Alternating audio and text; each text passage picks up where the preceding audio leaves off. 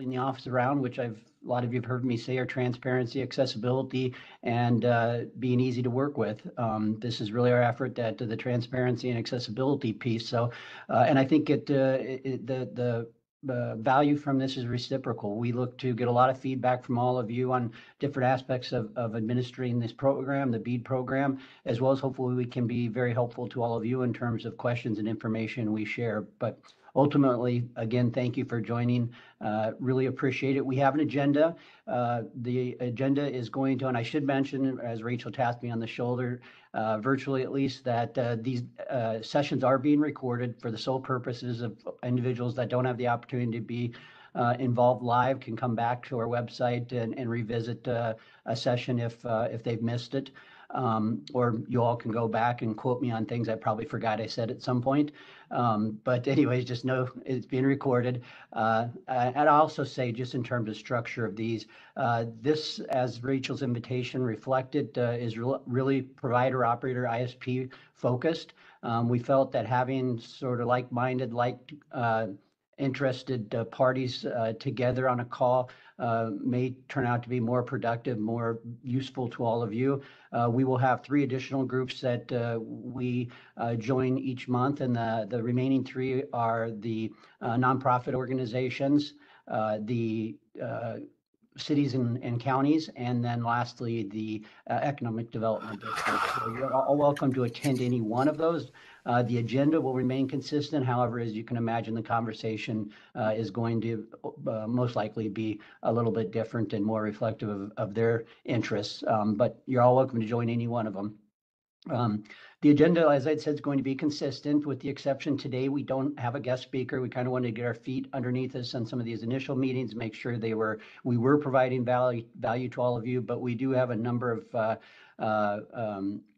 guest speakers in mind that I think can be helpful to the group as we all engage and partner in this journey through BEAD. So I think with that, Rachel, if you want to bring up the slide. So this will be consistent across the meetings. State of the office is just an opportunity for us to give you some updates on where we are and what we've been doing with the office specifically. As you can see here, we've filled 6 of our 9 expected positions. We'd hope to have all 9 of those positions filled by the end of the year. But as you all know, what the unemployment rate is in Nebraska, and is seeking out the highest quality individuals we can for the office in these positions, we've still got 3 remaining. Those 3 positions are 2 grant managers and a broadband policy analyst. The 2 grant managers will work with Sean Donna, who I've introduced in a previous call, and Diane in grant administration, and then the broadband policy analyst will work with Trevi and report into Rachel in the communications external affairs office. So, you know, I'd hate to pander, but if anybody knows some great people that would have an interest and a skill set and experience to match any of those 3, we'd absolutely be open to hearing about that. Second thing on this component is we have fully transitioned the digital equity aspect that was previously in the CIO's office, have transitioned that into the Office of Broadband.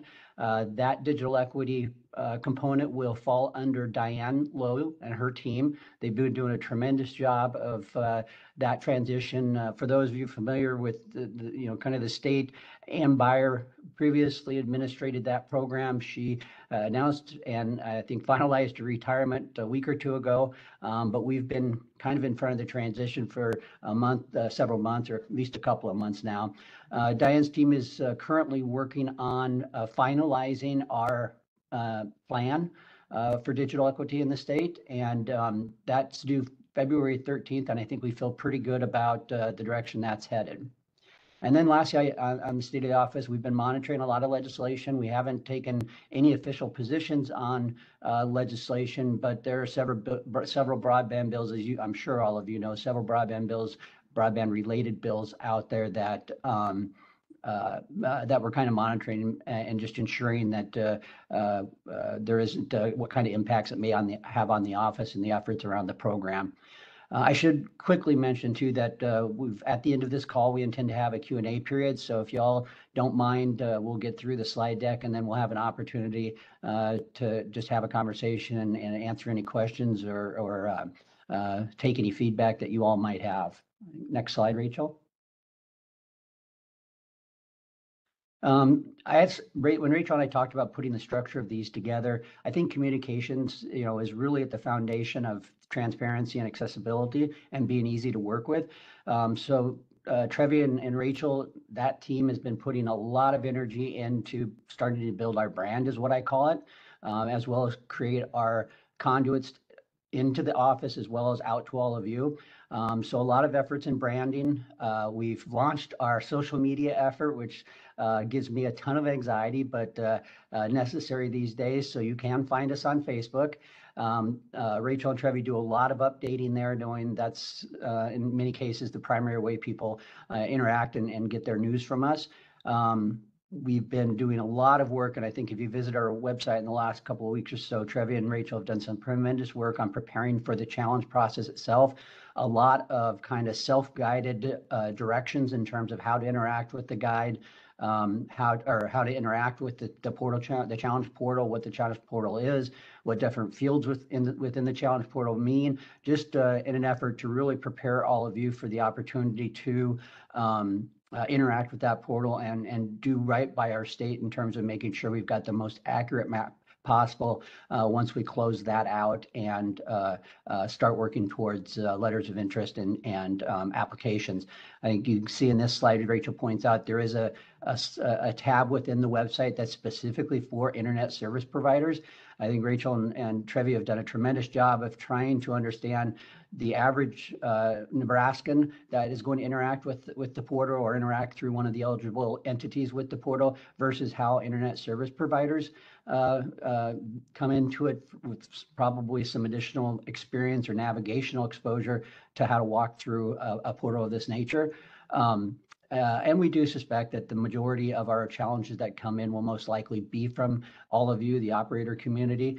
So we've tried to do kind of create a lane for all of you to do that, as well as you're one of the only eligible entities that will most likely be challenging your information, as well as having the ability to self-submit your challenges.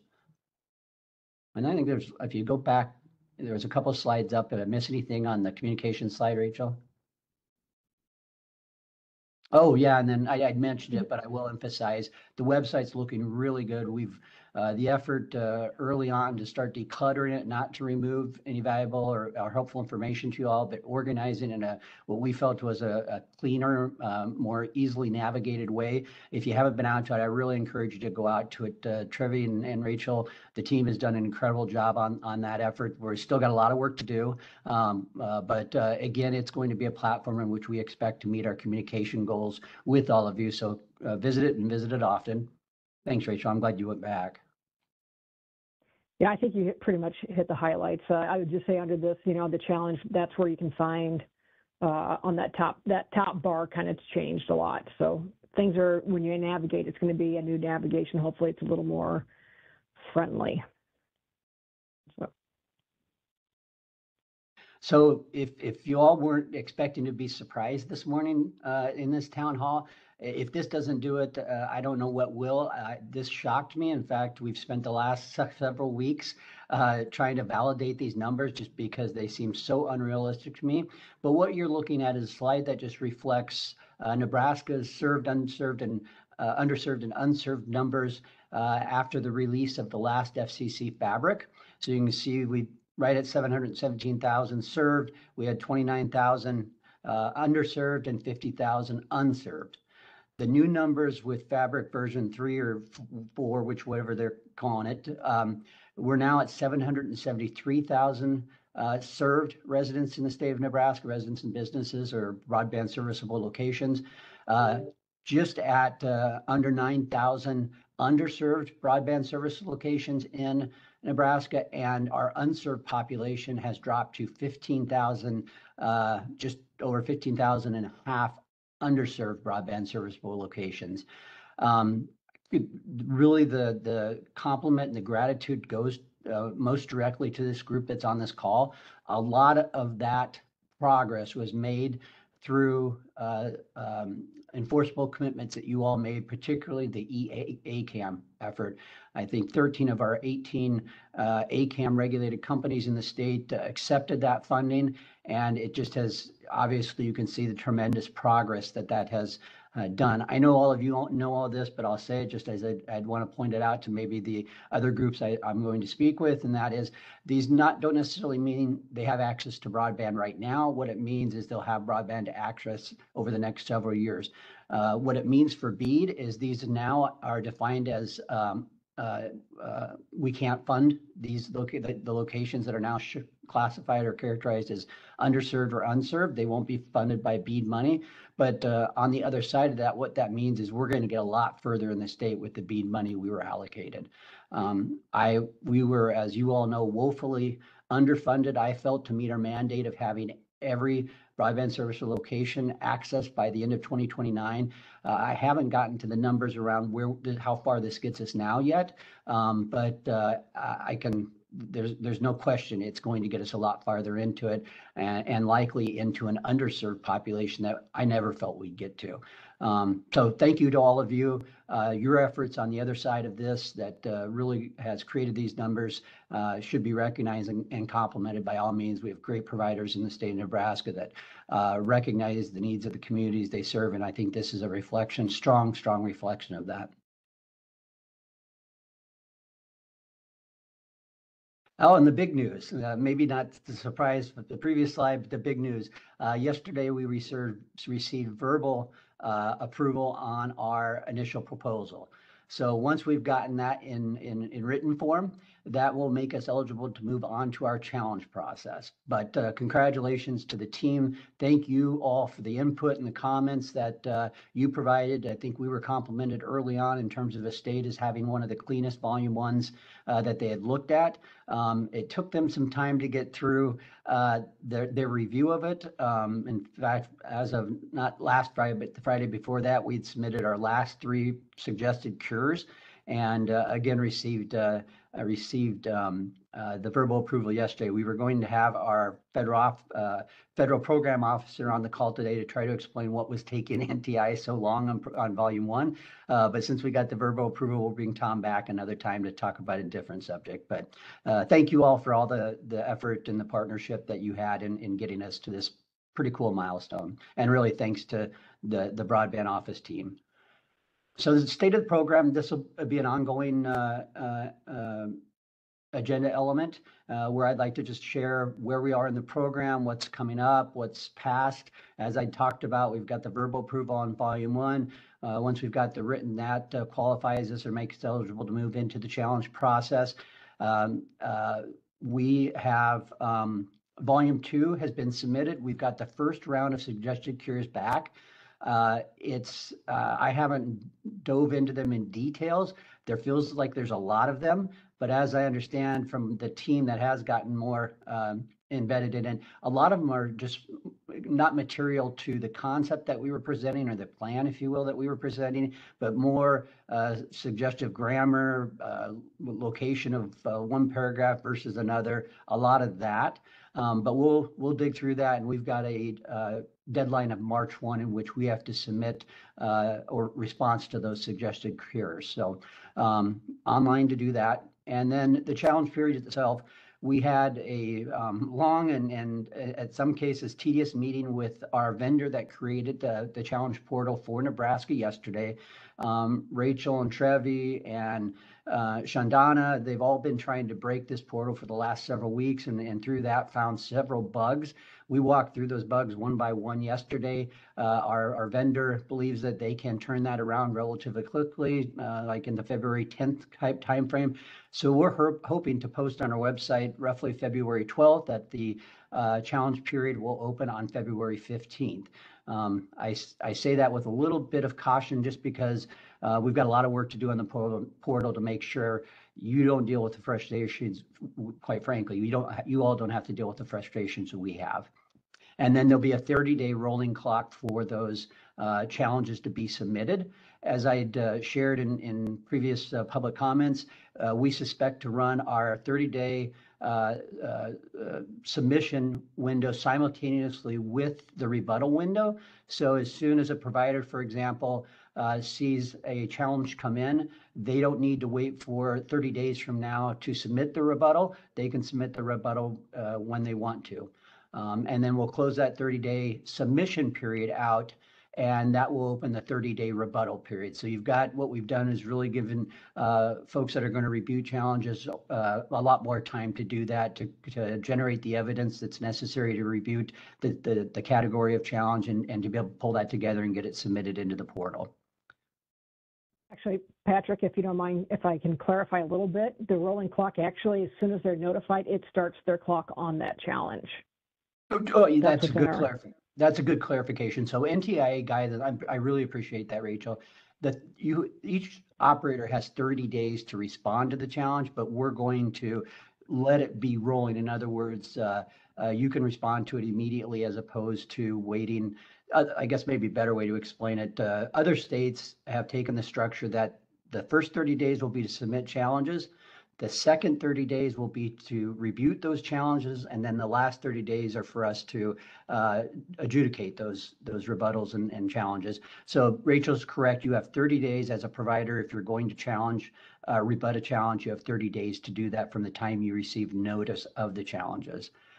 Thank you, Rachel. That's a great clarification. And if it hasn't been said or you all haven't realized yet, Rachel and Trevi have taken on the challenge component of the office for us, and they've been doing a tremendous job. And so as you all have questions and start to have exposure to the portal, that may generate a lot more questions. Trevi and Rachel are really our subject matter experts on the challenge process. I think the other thing, I was just going to mention one other thing, Rachel, that came to mind. If I think of it, I'll come back to it.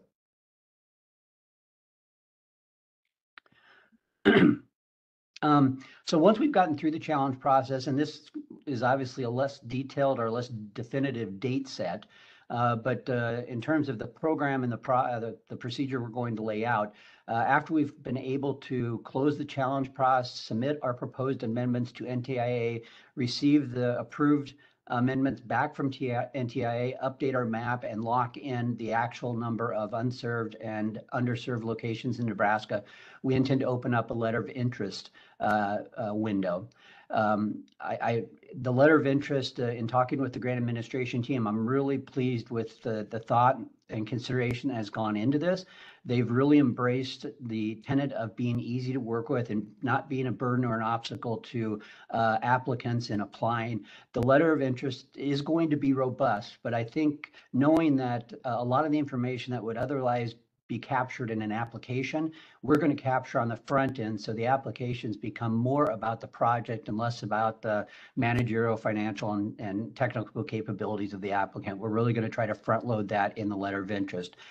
We're still in discussions around this component of it, but for all of you to be thinking about it, we expect to ask letters of interest from any applicant that's interested in any project in any round. Collect all of those at the front end, review them, do the risk assessments on them, and then announce eligible applicants, meaning that we've reviewed the letter of interest. It qualifies you to now be an applicant. Whether you decide to apply at all or whether you're going to intend to apply round 1, round 2, or round 3, you'll need to be an eligible entity to do any of that. So on the front end, if you're even interested in applying, it behooves you to do the LOI and become an eligible applicant. Applications, we expect then will open the application window late summer. And the goal I've set forward to the team is that we want to be appropriating award dollars before the end of the year. So a lot in all of that, probably a lot left to learn, a lot of unknowns we haven't thought of, but that's how we've laid out our goal for 2025 is by the end of the year for the office to make it appropriations to award winners. All right, well, that's what I had in terms of kind of an agenda. We can open up for questions and answers or feedback. We're very open to constructive feedback, and that's ongoing. So if we get through today and you think of some things that can be more helpful or valuable to your time that I really respect and appreciate, absolutely don't hesitate. I thought I just saw a question come in from Kevin, Rachel. Or maybe not a question, but a hand raise.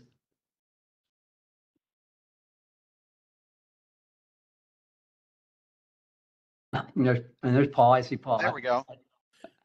Good morning. Hey, Patrick. thank you. Oh, Thank you. let's go with Kevin first, and then Oh. Paul, I'll come to you. Thank you. Hey, Kevin. Good morning. Hi, thank you for putting this on. Looking forward to participating in the process. Two quick questions.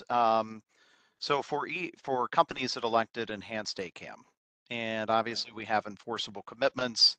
It's a pretty nuanced, program. You kind of have to be in the industry to understand it. I Yes. could see folks that don't have broadband today, but have an enforceable commitment, perhaps issuing a challenge suggesting that their location is unserved or a municipality or that. Will you automatically adjudicate those, or will we need to take care of that on our end? So, Kevin, the way the portal's set up is the provider will receive notification of a challenge once the challenge is submitted. So the office will be notified as well, but we will wait for the provider to provide rebuttal to that. Our maps reflect the enforceable commitments. We believe we're really confident, Kevin, that we've gotten the enforceable commitments that are out there, but we would still expect the provider to respond to that with that rebuttal. And then the office can adjudicate it by reviewing our own map and saying, oh, yep, it's showing as an ACAM enforceable commitment. Okay. Okay. Well, and I may have additional questions on the challenge process in terms of, can we do some offline, or is any of the data going to be downloadable? Can we do some offline assessments with our own GIS tools and, then re-upload? But I'll get into the nuances of that as I see it. Yeah, Kevin. And like I said, Rachel and Trevi are experts in that. But to just kind of initially answer that kind of question, yes, yes, and yes. Okay, perfect. And then, so as we're doing the LOIs, you mentioned financials and that type of stuff. How will confidentiality be handled? Do we need to mark that appropriately, or will it be implied for kind of certain aspects of the LOI or the application process? I always encourage you to mark what you want to retain confidentially, Kevin, as confidential. We will comply by that to the extent we can with our FOIA laws. In other words, we're not intending to post any of the information that's considered confidential. Okay, perfect. Thank But you. as you know, being a state agency, we've got there's open books laws and open records laws out there that if we get challenged, we'll defend it. But you know how that goes. Right. Okay. Thank you. But yeah, we intend to respect the confidentiality of that for sure, Kevin. Okay. Thank you. That's all I have. And as we get close to that, Kevin, just maybe if it benefits everybody, all of that is going to reside in our grant administration office. So that's Diane Lowe and Shandana, who I've introduced you to. Have any questions now that you kind of have a rough timeline of when that might start? It's never too early to get started on preparation and getting yourself positioned to be able to be successful at that. So feel free to reach out to Diane or the grant administration office, Shandana. All right, Paul, I think you were next. Thank you, Patrick. One of your early slides did a comparison numerically between the old map and the new fabric map as far as served, underserved, and unserved. Right. In volume 2, I think it was on page 31, there was an indication that based upon the NTIA toolkit, there could be up to a $770 million delta for funding remaining even after BEAD was applied. First question, would the reduction in the under and unserved locations that you indicated suggest that 700 plus number is going to decrease materially? Very much so, Paul. That's the number I haven't got to yet, just because this is the numbers we shared on that slide, Paul. You are all the first to see it because we were so skeptical and wanted to be right because of just the dramatic change there was. But so with all of that diligence and just making sure the number was as accurate as we were confident as we could be in the number being accurate, Paul, I haven't got to the part where now how much further do we get? I suspect, however, though, with our 405 million, I never dreamed that we would be addressing the underserved population with any of the BEAD money, that we'd only get And by the help of a lot of other enforceable commitments, that we'd only get to our underserved or unserved population with BEAD and meet our mandate. I was confident we'd do that. But I really think there's a good chance we're going to get a lot further than we were going to, Paul. Okay, yes, I Because assume as much. Thank you, Patrick. Appreciate it. Yeah, as of right now, they haven't relooked at the fabric at the federal side and said, "Hey, we're coming to take some money back from you all." Yeah. So I think it is still what it is, Paul, and we'll fight to make sure that's what it is. But it's really going to be a tremendous value to Nebraska, as we're going to get a lot further than we thought we were. Thank you. No, thank you, and a lot of your clients. That EA cam was just tremendous for the state.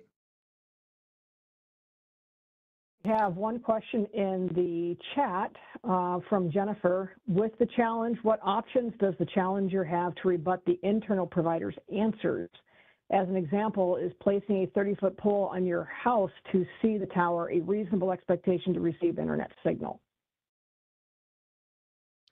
Well, I don't know if I can answer that example specifically, but there'll be the opportunity for each party, the entity submitting the challenge, as well as the entity or entities for that matter being challenged, to respond to either the challenge itself or to the challenger. Ultimately, adjudication will be held within this office.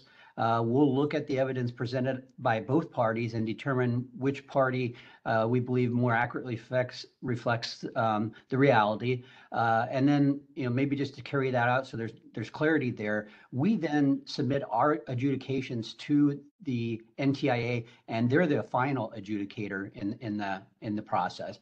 So let's say we hand 1,000 challenges, we being the Nebraska Broadband Office hand off 1,000 challenges that we upheld and believed were, accurate in terms of the challengee.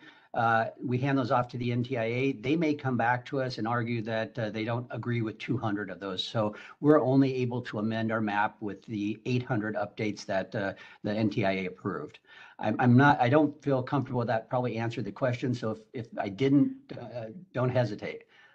I think I can answer it a little more directly about, I think she's asking the person, so whoever enters the challenge, the challenger, will they be able to rebut what the provider rebuts? So basically, no, the process is you submit the challenge, you give your best evidence, the provider will have an opportunity then to rebut it. It does not go back to the challenger. It comes to our office to adjudicate it then. Yep. Now, I think, Trevi and Rachel and I and Patrick really try to focus our eye on the ball, which is the goal to have the most accurate map we can once the numbers are locked in. So there will be exceptions. And if we feel we need to have that conversation, I don't think we'd hesitate to do that. But, in I guess, standard, that's how what Rachel just described, how we expect it to work. And one more question in the chat, unless anybody else has I don't see a hand raised. How may we request/register login credentials for Vetro, the challenge portal? So the best way to do that is to email our office. Once you have assuming you have a Tier D license, that is what's required for the providers to participate later in the process. So we've been recommending the internet providers all get a Tier D license from CostQuest. Those instructions are on our website, how to request the FCC number, which I'm sure you guys have, and then the CostQuest license. Once those are done, contact our office by email, and we will coordinate those, coordinate the credentials from Vetro being sent out.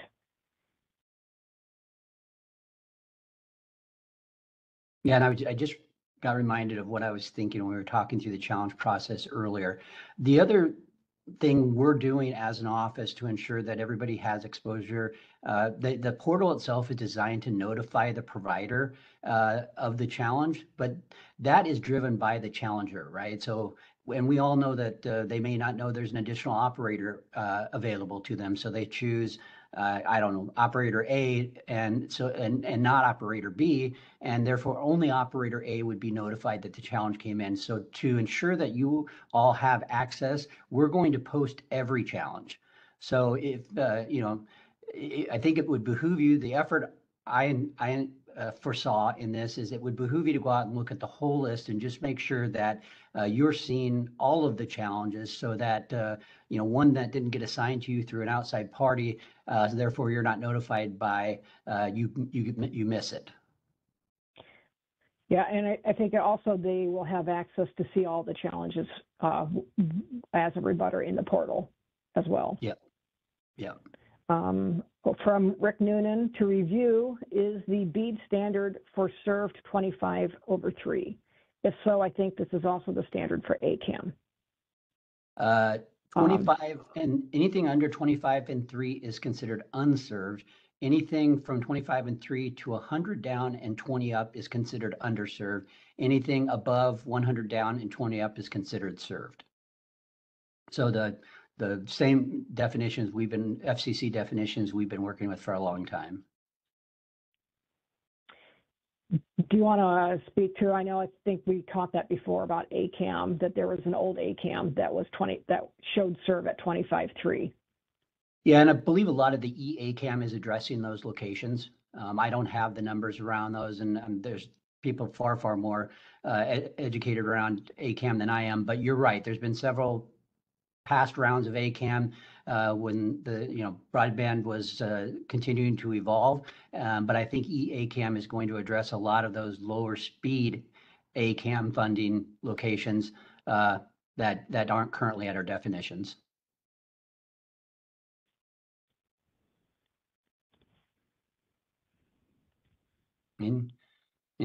Oh, there's Kevin again.